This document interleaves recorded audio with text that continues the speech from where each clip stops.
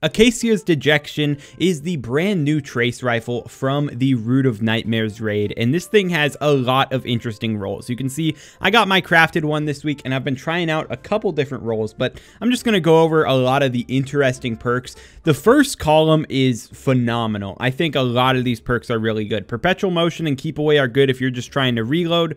Envious Assassin can be good if you're clearing ads with your other weapon because you can get a lot of ammo in the magazine.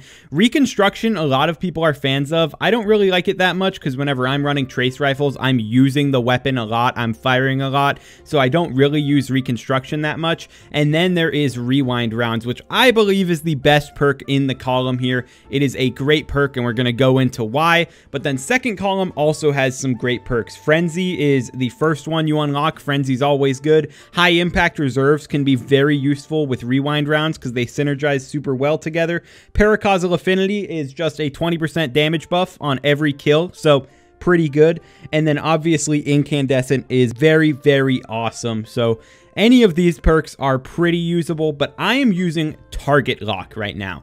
Rewind rounds and Target Lock on Acacia's Dejection changes it from a kind of piss rifle that doesn't do much damage to big boys and you're using like an SMG to a weapon that you can use like an SMG and you can also use to absolutely dump on some champions. Rewind rounds is super good on this thing because you get like 65-66% of your ammo back. Whenever I was testing it here, you can see I have 104 base mag, and whenever I'm shooting and I hit the majority of my shots, maybe I miss some here and there, I get 70 ammo back. And that's pretty good. Obviously, this isn't like creating the ammo. It's not like triple tap in that regard or anything like that, but it's going to reload your gun super often, and that makes you able to use Target Lock very effectively because you can continue using Target Lock while the rewind rounds is just reloading your gun. So you can use the gun as just an absolute cold heart style thing where you're just staring at one guy and beaming him.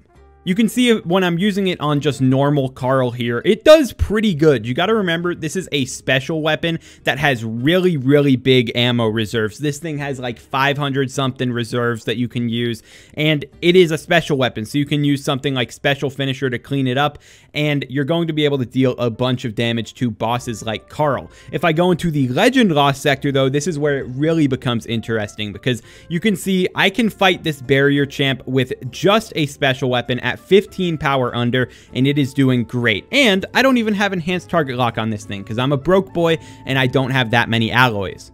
The stability on this thing is crazy. I know all trace rifles have really good stability, but I was using this thing and it felt like I had literally zero recoil compared to my normal trace rifles. And I think that this gun has huge potential. I think the Rufus's Fury is probably a better weapon to go for, especially with buffs to primary weapons coming in the future. Hopefully ARs see some love. But I think the second weapon that a lot of people should go for is this trace rifle because double special is great, trace rifles are great, and this one is a bit more interesting than the other ones that are mainly just add clear weapons. This one can also be used for the yellow bars and champions because of the target lock and rewind rounds combo that you can use. So you can throw pretty much whatever you want on this thing. It should be pretty baller, but that's going to be my recommended roll, and that's going to be it for the video. Hopefully you can get this weapon as fast as I did. I got pretty lucky with my red borders, and I'll talk to you in the next video. Goodbye.